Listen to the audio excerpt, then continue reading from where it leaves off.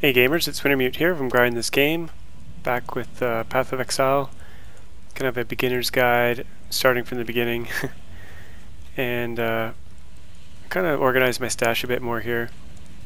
Now this special tab is a kind of a paid upgrade, and it's a currency tab. It's very handy, it lets you kind of organize all your different pieces of currency.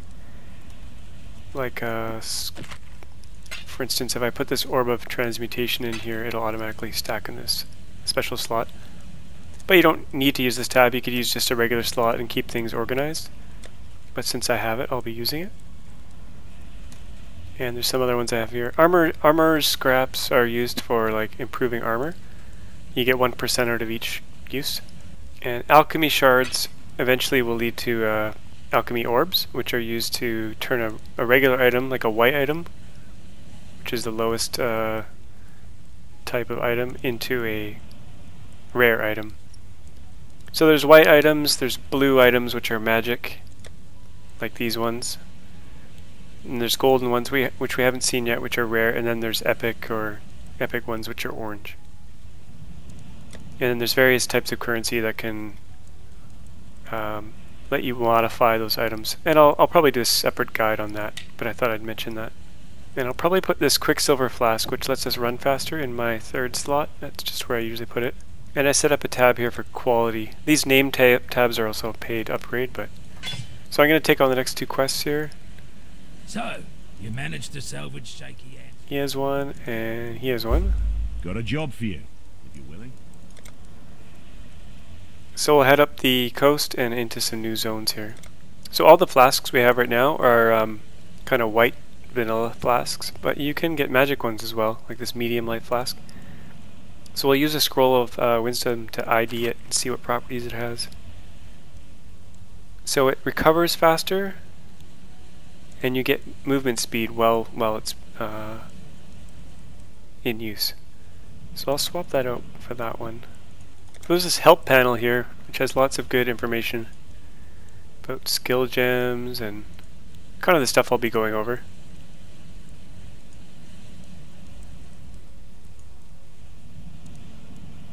Just what I was talking about here. Rarity, normal, magic, rare, and unique. Waypoints, which I mentioned in the last episode.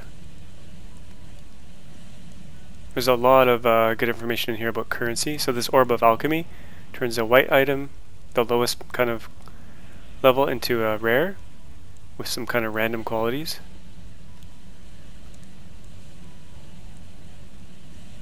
All this tutorial stuff is pretty new, I think.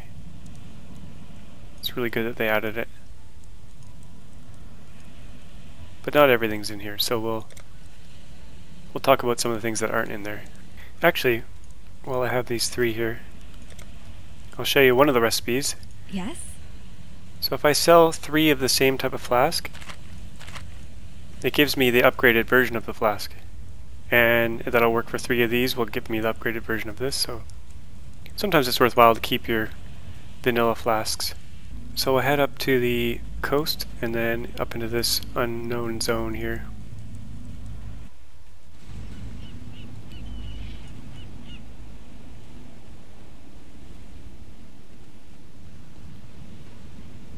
The mudflats.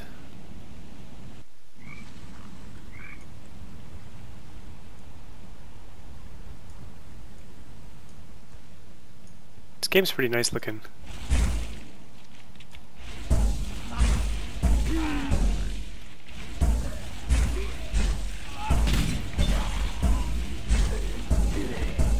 Summon up some zombies.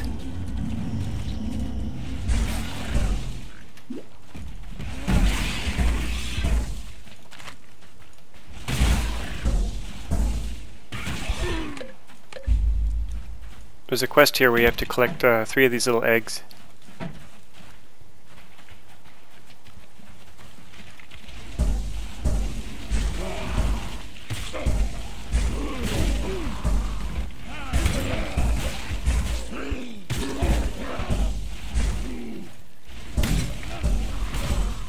Oh, our first ring.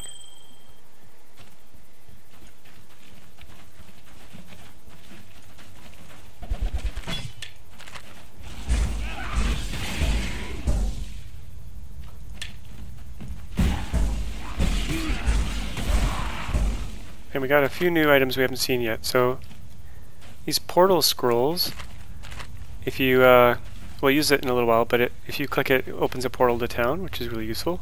And we're not doing physical damage, but I'll wear this ring anyway. And this is an example of a 3-linked item, where all 3 slots are linked. There's 2-link, 3-link, all the way up to 6-link. So some chest pieces and some two-handed weapons and some shields have 6 of these that are linked. They're very rare and they're very powerful. And I'll get into like linking items in a future guide.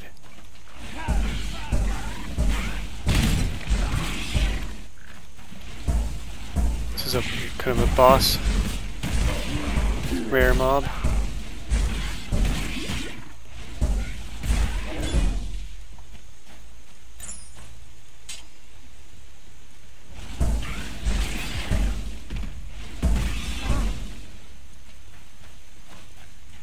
One useful kind of support gem which comes later is called, I think it's called Lesser Multiple Projectiles.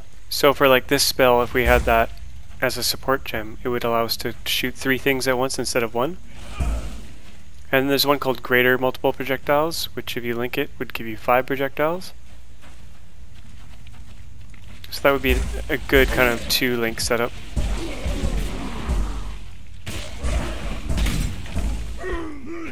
And then a 3-link example of that might be greater multiple projectiles plus chaos damage, for instance, or more projectile damage. This isn't considered a projectile though. But they basically keep layering on new magic properties which help out.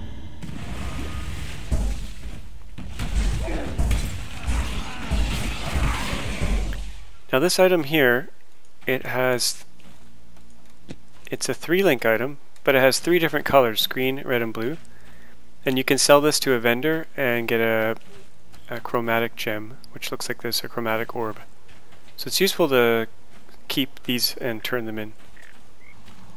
And superior items I usually pick up as well, because they can be turned in bunches to give some currency. Now there's loot filters which you can set up, and I'll do a different guide on that as well. I'll briefly mention it in the settings here under options. So under options UI, there's item filters that you can import, and I'm using one of Ziggy D's. He's got a really good loot filter. What it does is it highlights items in certain ways so that they're easier to recognize. Like that chromatic one that we had, this one. You'll notice there's a thin line around it, so it's easier to see. And certain really rare items will have a special sound when they drop so that you don't miss them.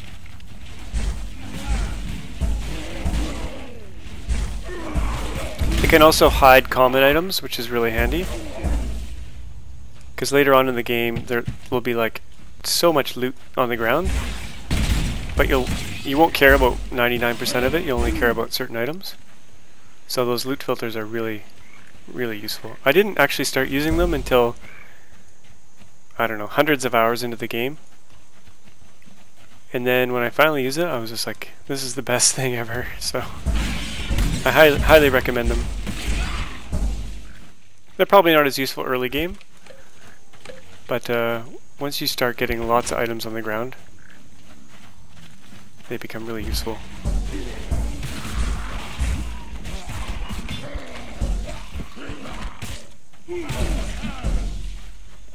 So we're going to do this side quest, A Dirty Job. It's an optional quest, but we're going to do it. These just tell little stories and give lore about the game. Black storms descend on us from the north. Here's the side quest, the fetid pool.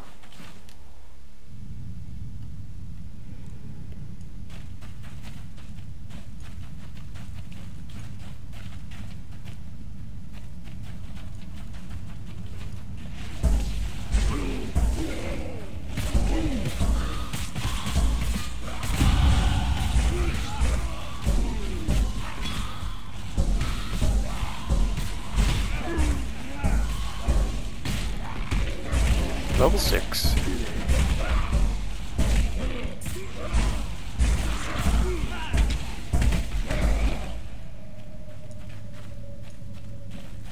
Let's get our latest skill. More spell damage. Now I should mention, you need a balance between damage and life. The more life you get, or energy shield, which is kind of... So yeah, some builds are based on life, where you'll want to get a lot of life nodes. And some builds are built on energy shield, which is a different kind of thing. I've got a little bit of shield here, 17. But there's nodes that will let you build up your energy shield, like, let's find some over here. Usually a lot up by the witch starting area. Here, energy shield and recovery. So it's kind of like health. It's basically, it gets used up before your health gets starting used up, but it regenerates, so just like life regenerates. But this will probably be a life-based build. So you got to balance your life with your damage. If you take on just all damage, you'll be what people call like a glass cannon, and you'll be able to kill things, but you'll die pretty fast. So it's good to take a mix of life and damage.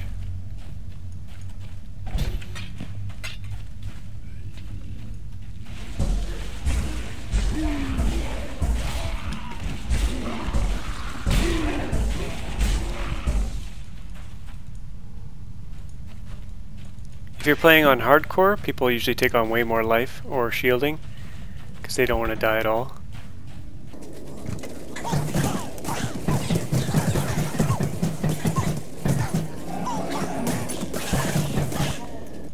I'm picking up these sashes because they can be used in certain vendor recipes.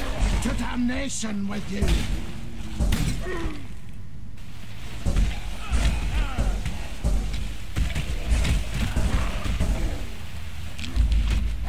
Here's the necromancer.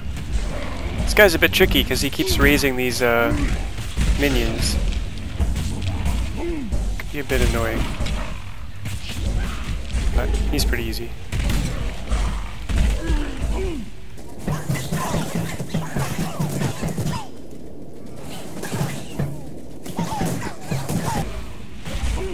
Now it's definitely worthwhile to pick up superior flasks, because those can also be sold in groups to get a special item. Once I have enough, I'll show you that recipe.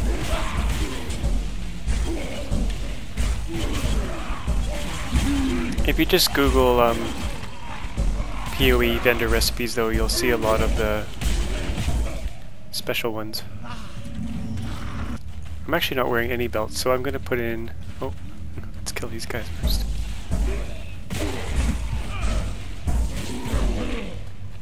Yeah, I have no belt on, so I'm going to put on... I'm going to toss that one. Get this chain belt. Which gives more energy shield, which we don't really need, but it's not too bad. So I'm going to use this superior medium mana flask. Swap out this amulet. That one's a bit better. Now some of these shields also give increased spell damage, and this one has more spell damage. So instead of using a 2 wands, I'm going to use a shield and a wand. That way we get some block chance and some energy shield. And a little bit more spell damage. Now when you hit tab to open the map, you can actually scroll around with the arrow keys, which is kind of useful. This particular zone is a kind of a circle, so you can get out either way. Oh. So we cleared out all the monsters, so this optional quest is done. Let's take on our next skill, more spell damage.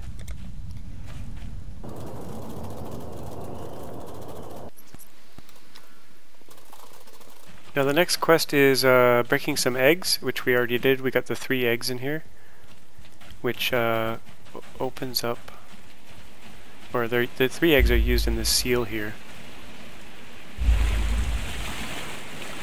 which kind of opens the way into this area.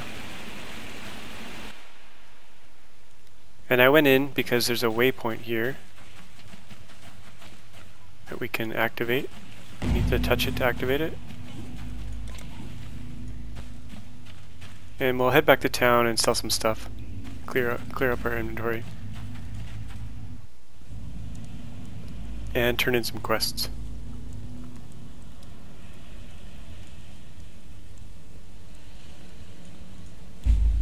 Now that you've drained that path. Oh, we got Flame Totem. So this is going to be a totem build, so I'm going to actually get Flame Totem. It's a pretty awesome skill. A necromancer. Just the one, was it? And you get these books. We don't have any... well, we can make some space here. So this one has 2 passive respec points.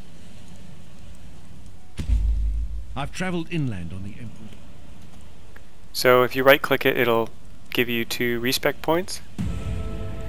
And these are used to kind of undo any choices you've made in the skill tree.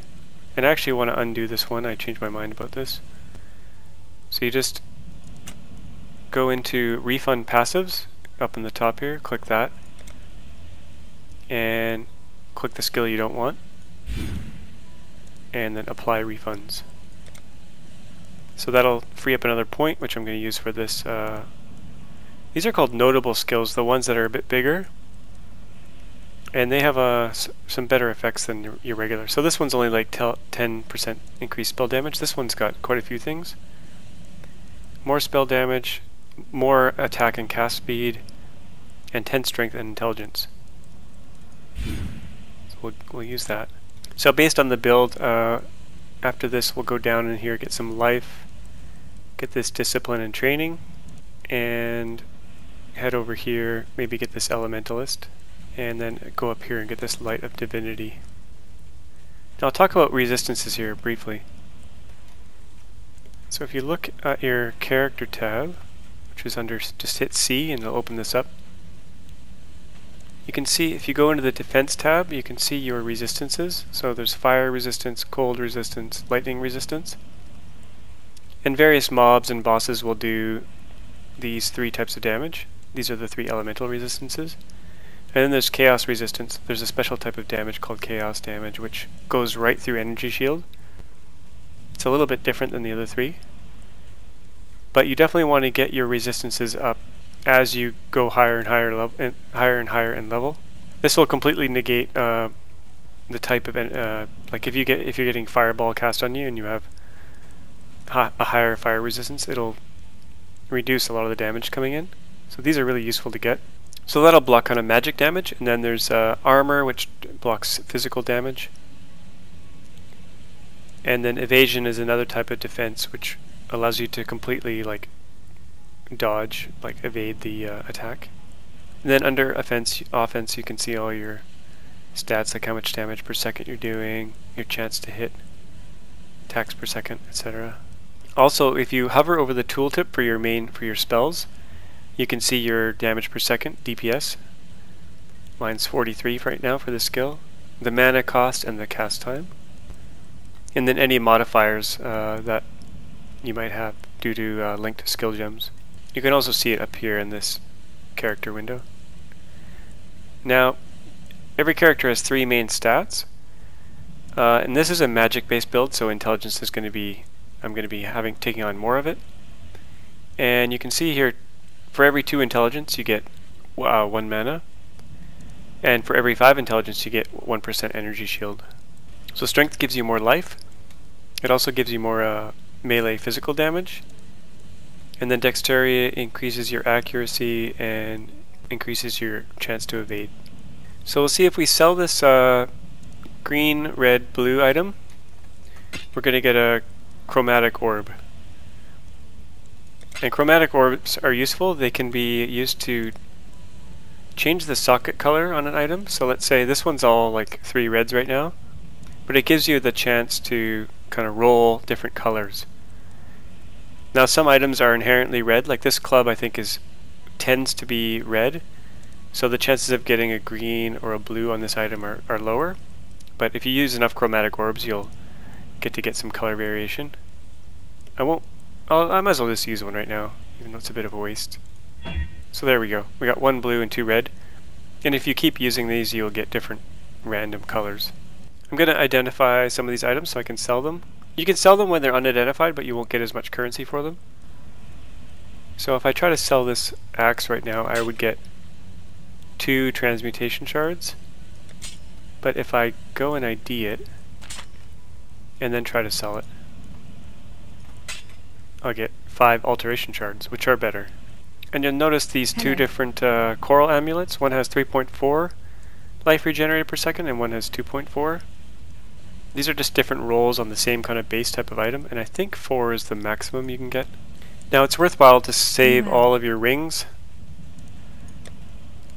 because they can be turned into magical rings or rare rings later on, and they can be used in sets, so it's just generally a good idea to keep all your rings and amulets. So I'll just stash these in here, and I'll identify the one I have here. Now remember we have this secondary inventory slot here, so I like to load that up with items that have 3 slots. Don't quite have...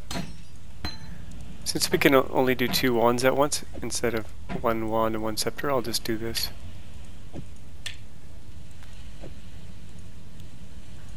That way we can level up these gems even if we're not using them. And I'm going to stock up my flame totem.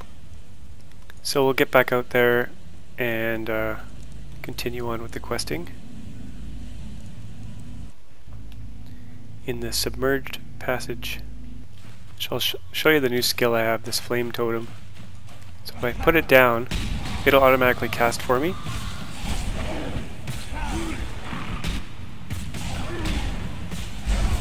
So it's pretty good. It generally annoys the monsters, and the monsters will go after it instead of me. And you can cast it kind of far away from you, so I can cast it off screen, kind of far away. Like that. And that way I can kind of kill things before I even see them. It's a nice thing about totems.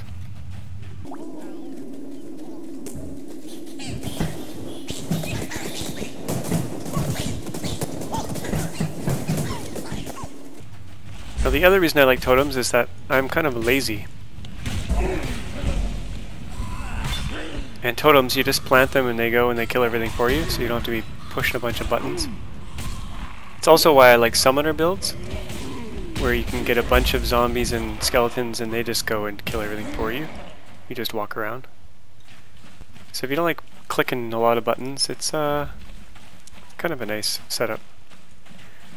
I would say melee is my least favorite, just because you kind of have to mash buttons a lot, and unless you have a really defensive build, you might have a higher tendency to die,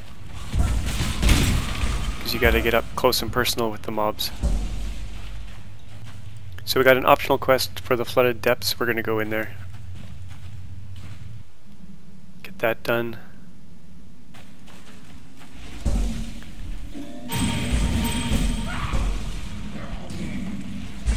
Now those monsters we just killed, you gotta kind of be careful of them.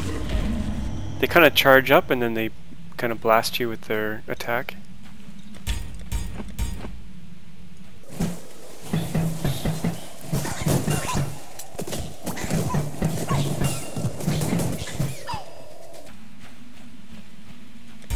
Always be sure to level up your gems.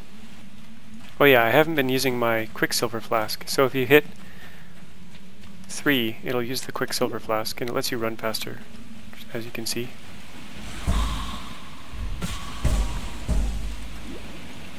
And it'll recharge pretty quickly, so you can kind of use it between monster packs. Just make sure you don't run into a giant pack of mobs.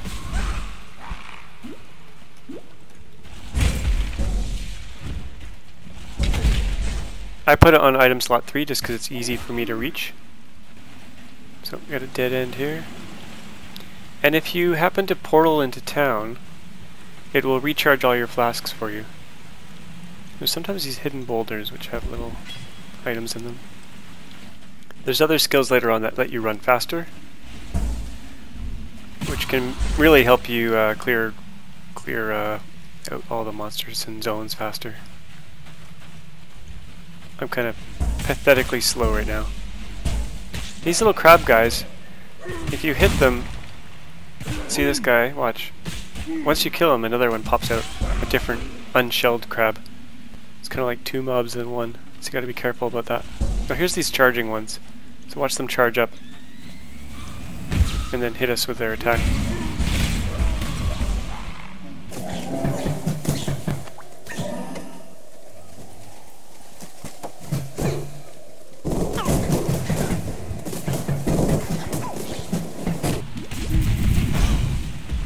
Now this is a special mob for the Challenge League.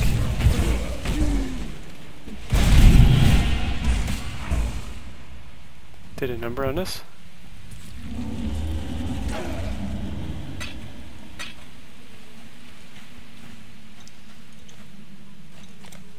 More skill point. So let's take on. Let's get some more. Let's get some life.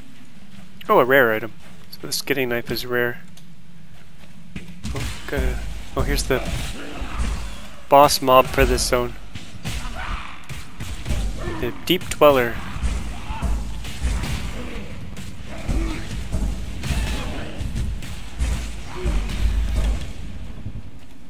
Another rare item.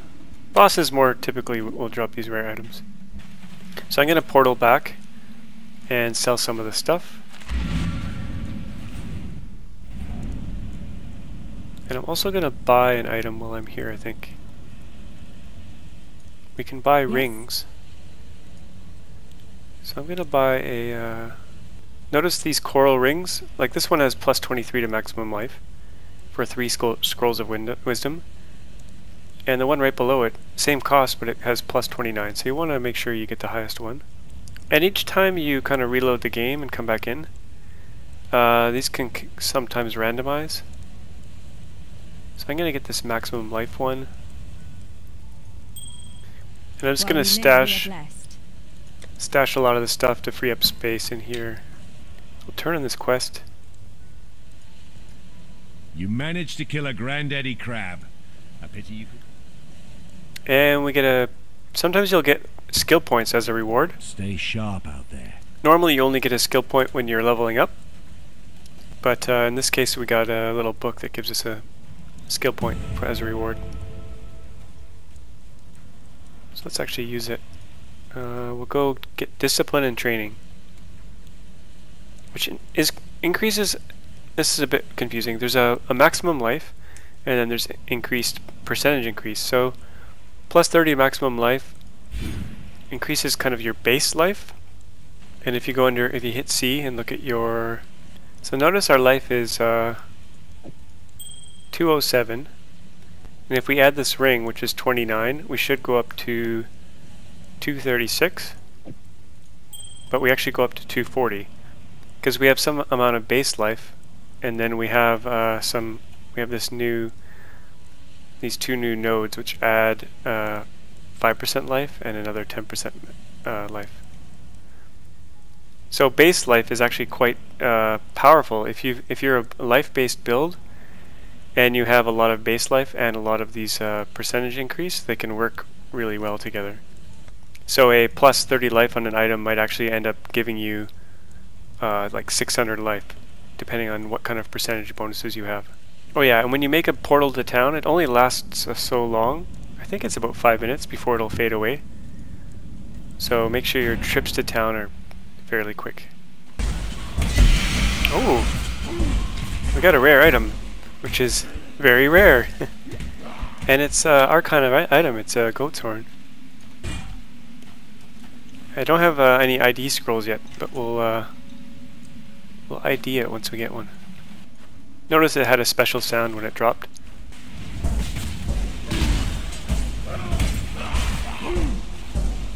blue mobs are a little bit harder. Magic, they're just magic mobs. They're a little bit harder than white mobs.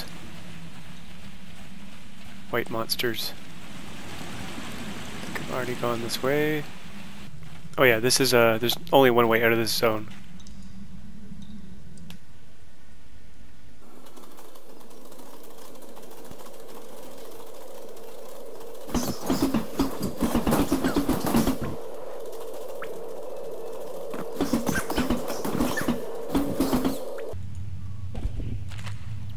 Okay, now we can ID that item. Let's see what it is. Goat's horn. Wow. So increased spell damage, 22% increased fire damage, adds fire damage, increased global critical strike chance,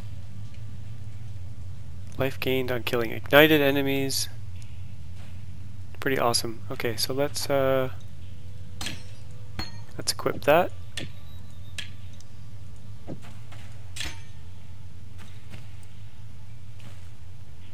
Oh, we actually have this rare one as well. So we'll ID that once we get another identification scroll.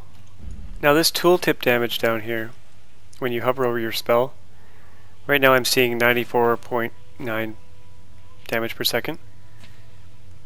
It doesn't always take into account all the modifiers of an item. So like this adds 5 to 9 fire damage. Oh, that would include it. But there's basically some modifiers that you won't be able to see it in your raw tooltip damage. So sometimes this tooltip damage will be understating or overstating, actually understating what your actual damage is.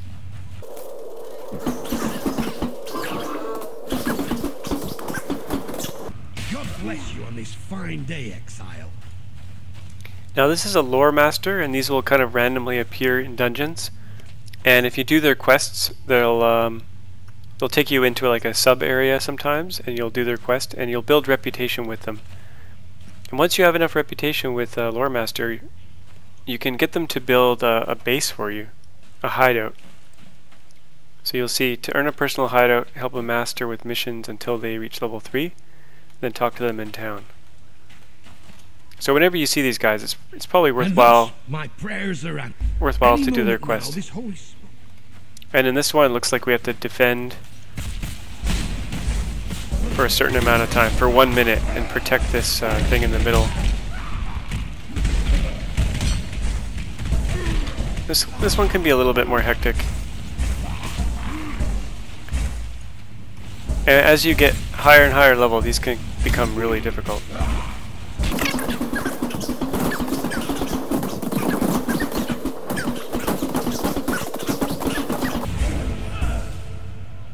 So if we click on him, That was some damn divine slaughter. you can see reputation here. So we're level 1. Once we get to 430, we'll get to level 2 with this guy, Elrond.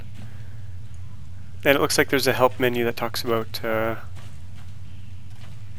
Forsaken Masters. And they also talk about vendor recipes, which is something I mentioned earlier. So 3 flasks of the same type get your upgraded flask. Handing in items which like armor items, which add up to 40%, will get you armor scrap. And like I mentioned, this chromatic orb. I'm glad they added this to the game. This is super helpful. Turning in a whole set of over a certain item can give you an orb of chance. And if you turn in a set of I think it's rare items over level 60, you can get a chaos orb. So it doesn't look like they're showing all the recipes, but they're showing quite a few of them. And if you Google like vendor recipes PoE, you'll get the full list. Now we're at the end of this zone, and there's one thing I want to show you here. Sometimes you'll want to do a zone over and over many times, just to kind of get experience, get items, and level up before you go on to more difficulty. And one way to kind of do a zone over and over is to, if you hold down Control and click on a zone like this, it'll allow you to create a new instance of a zone. And you can create, I think, up to 5 of these kind of in a row. So we can go to the zone, clear it all out, go back out, hit control, click, and then create a new one, and we'll be able to re-clear the whole zone. And the ledge, the zone we're in right now, is very common for kind of power leveling, because it's just one long line.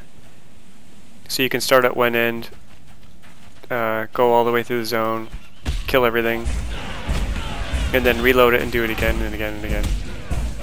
And there's a few key zones that are good for power leveling like this in kind of each act. There's also a good number of mobs in this zone, so that makes it also good. Lots of packs of monsters. I am no beast of burden.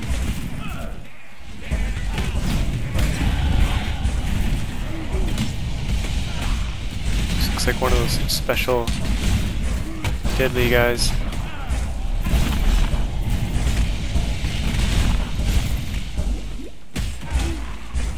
He's got a crazy name. It's some kind of weird character name.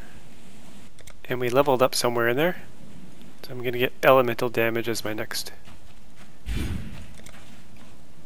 skill. And in the middle of this zone is a waypoint, which makes it really handy. Don't forget to click on it. And I think I'm going to wrap up this episode. Covered quite a few topics. And nice place to stop because we got a waypoint. So next episode we'll continue on to the ledge and we'll try to get to Prisoner's Gate. And as always, thanks for watching and we'll see you next time.